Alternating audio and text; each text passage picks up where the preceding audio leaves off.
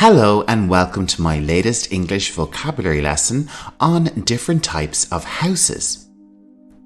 In this video, you will learn a detailed glossary of English words which will help you describe in general lots of different types of houses. Make sure to check out the word list in the description below. It is full of all the words we cover in this lesson. Before we begin, make sure to subscribe to my YouTube channel to stay updated on all my latest videos. Our first type of house is an apartment. Repeat after me. Apartment. And where can we find apartments? We call the building apartments are located in an apartment building or an apartment block. Apartment is more commonly used in American English, but in British English, an apartment can be called a flat. Repeat after me. Flat. Okay, let's move on to our next term, which is duplex. And duplex describes any house which has two levels, or two stories. A lot of houses can be described as being duplex.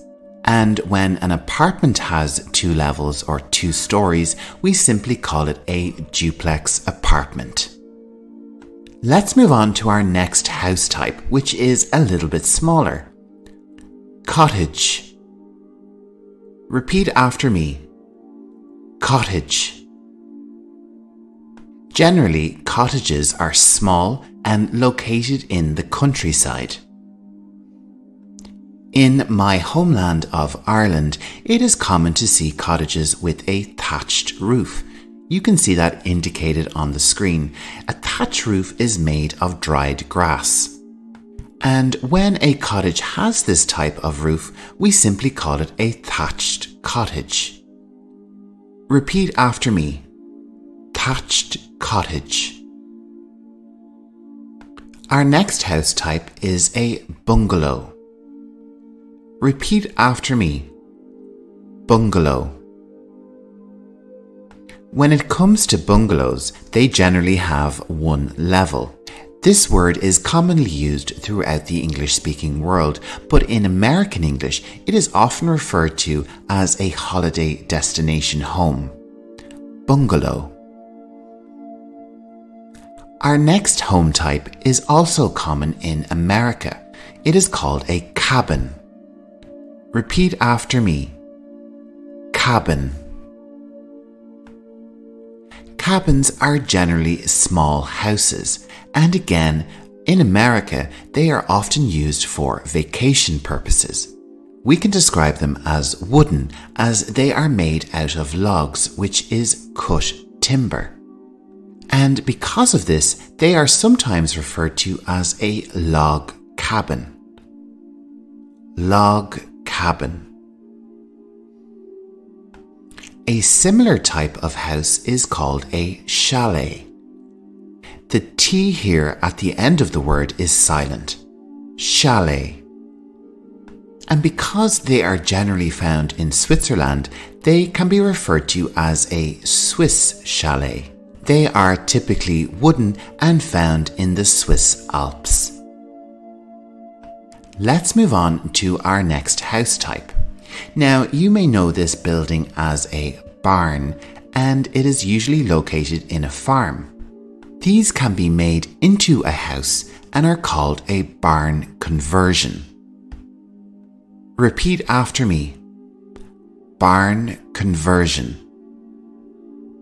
And we use this word conversion because the barn has been converted or changed into a house. The main house or home on a farm is simply called the farmhouse. Repeat after me. Farmhouse. If this is your first time visiting Learning English Pro, you're very welcome. My name is Jer and I'm narrating your lesson today. Please do me a favor and share this video with a couple of your friends and help me grow my channel. Let's move on and take our lesson on the road. Generally, houses that can be moved or are on wheels are called mobile homes. Repeat after me. Mobile home. In American English, these can be referred to as an RV. This acronym stands for Recreational Vehicle. Recreational Vehicle. And in British English, this can be referred to as a caravan. Repeat after me. Caravan. A caravan or RV, which is a bit bigger and more stationary, in American English is called a trailer. Trailer. And the area which these are stored in and lived in is called a trailer park. Trailer park. Our next type of house is a detached house. Repeat after me. Detached house. This type of house generally has 2 levels and stands alone. Up next we have semi-detached. Semi-detached. And this type of house shares one wall with another house. Semi-detached. Okay, let's move on to our next house type, which is called a terraced house. Terraced house. A terraced house is part of a continuous row of houses. These are common in the UK and Ireland. Moving on, our next house is called a villa. Villa. A villa has a particular style, which is generally from the Mediterranean, and they are typically found in warm climates. Our next house type is a manor. Repeat after me. Manor. Manors are generally large houses with lots of land. These type of houses are a remnant of the feudal system. This is an old system of society where lords or kings or princes owned big houses and rented lands to tenants. Similar to a manor is a mansion. Repeat after me. Mansion. And again, these are large houses and usually very expensive. They are typically associated with luxury and wealth. Some people in the world still live in castles. Repeat after me. Castle.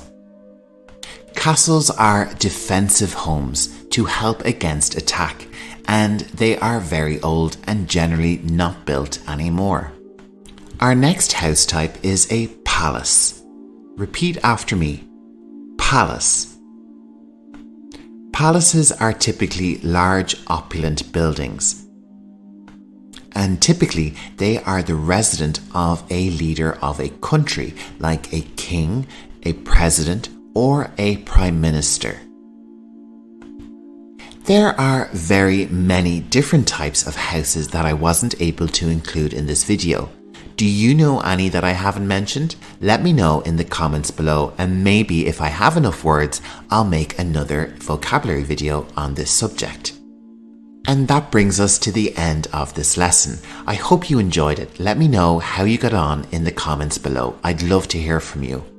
And don't forget to check out the rest of my videos on YouTube. Whatever you're interested in, I'm sure there's a video there for you full of interesting vocabulary and new words for you to learn. And coming up on screen are some video suggestions just for you. Don't forget to check out the word list in the description below, along with links to my social media. And there's a link on screen to subscribe.